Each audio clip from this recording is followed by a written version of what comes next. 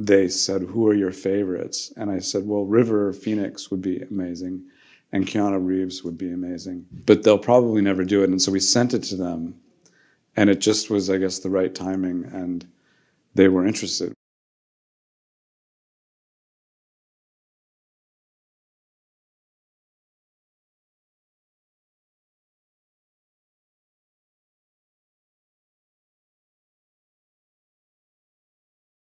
And I think I was inspired by a script I saw when I was first living in LA in 1975.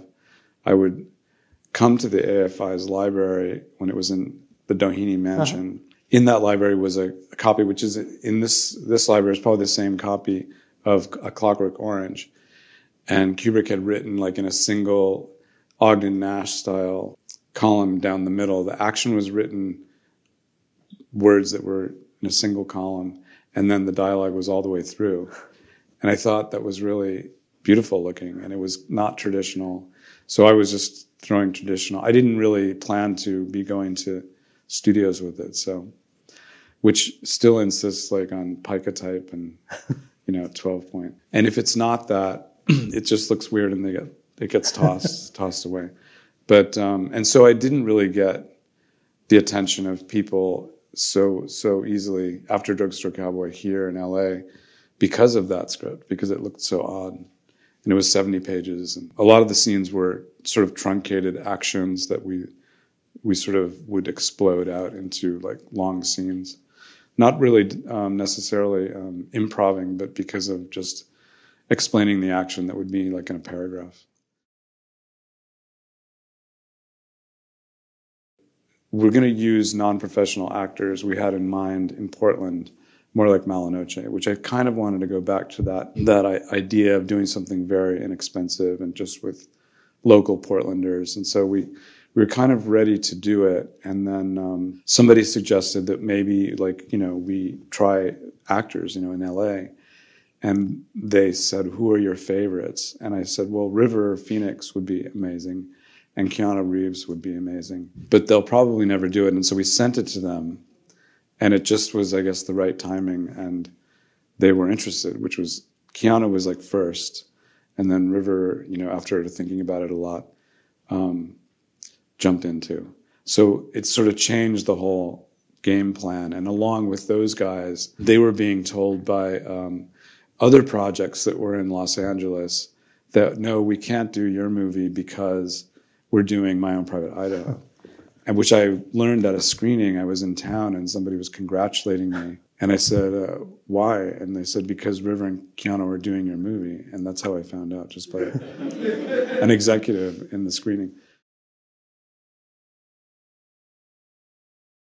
Yeah, there's like a whole story about the campfire scene, which sort of is usually looked at as the best scene in the movie. I mean, River, he does a lot of different things when he worked. He had, like a lot of notes in his screenplays, when he, knew that he would know how you were filming it. So he knew that when he walked through that doorway, 2 weeks later, he would walk into, continue that walk into another location, and it would connect. So he would do things like walk backwards through the doorway and sneeze in the middle of the doorway and match that, because he liked to see the magic of when it cut to the next location that you shot 2 weeks later. So he was sort of nuts and bolts. He would watch the dailies every day, study them. Keanu didn't like watching the dailies. The first week, I think, of filming, it was the fight that he has with his brother in the trailer. And it's kind of a, pinnacle emotional scene. And he kind of felt like he didn't get the scene. It wasn't like the patented scene, which I think he was famous for in Stand By Me. There was a pinnacle scene in Stand By Me, which is huge. And I think that ever since then, he looked for the scene that would be his scene, and, he sort of pinpointed this one scene, and he asked whether he could work on it with a friend who had also convinced him to play his character as a gay character, because he wasn't originally in the script a gay kid. And his friend was from ACT UP in New York, Matt Ebert, who was actually his assistant, River's assistant. and he had met on Dogfight, the previous film that he had done. I said, yeah, if you want to work on it. He also made me promise that it would be like the last scene that we do before we go to Rome, which was in Seattle, and we did it on a stage. You know, he just prepared for it. It was the end of the shoot, so he could, like, for the whole rest of the 4 weeks of shooting in the States, he could work on it and he could get it ready. And so, you know, also when we shot it, he said, we'll only shoot it from 4 angles. Each time we'll just go all the way through one time.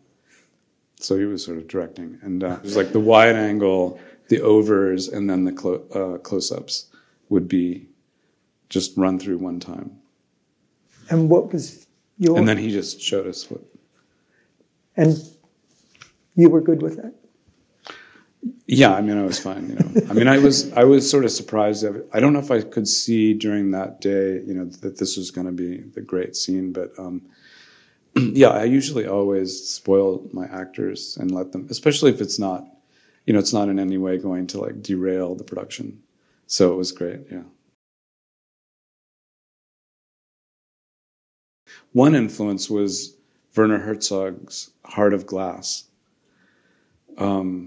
which had a few moments of time-lapse clouds going over mountains in the Alps or the German mountains. And the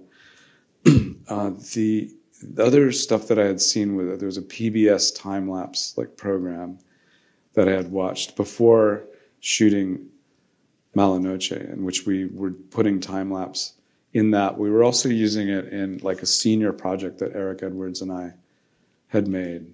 So I was doing time-lapse kind of like in all those films.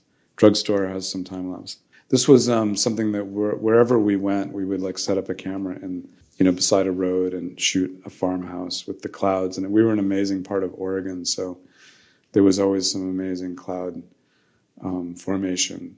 And the producers said, okay, so what are you going to use these for? And we said, well, we don't know, but we sort of like them. And she said, yeah, but, you know, we have so many of them, and, you know, it's costing a lot of money to shoot. And so we started to taper off and, like, make less of them. But then we found the you know, sort of, it was this dream sequence, you know, sort of a dream in between 2 locations. So it was sort of the interior of Mike Rivers' character's mind, you know.